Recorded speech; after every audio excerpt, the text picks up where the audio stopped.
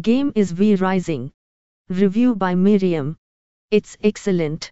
It's a well-constructed, original and rich take on the interesting genre of survival PvP, with an added emphasis for PvE and RPG systems instead of the usual somewhat mechanically poor sandbox experience I have been used to, which makes so that you can play the game without any PvP at all and still have a great time, with an experience akin to Valheim.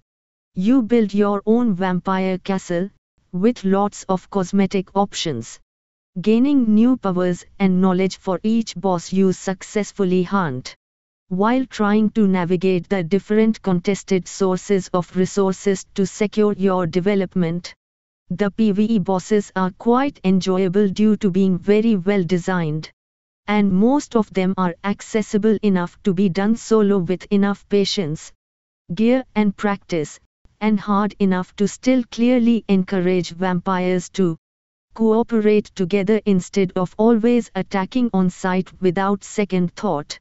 Servers can tweak their rules to differentiate themselves from one another, allowing for a variety of different playstyles, boss health and damage, drop rates, being able to teleport items around or not, being able to raid bases or not.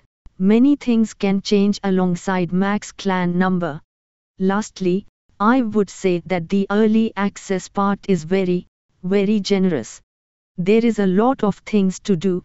It's definitely not a wait until they add more content type of game. Enough content is already there. I would also not be scared of bugs and whatnot, as the devs have been extremely reactive already with patches and hotfixes.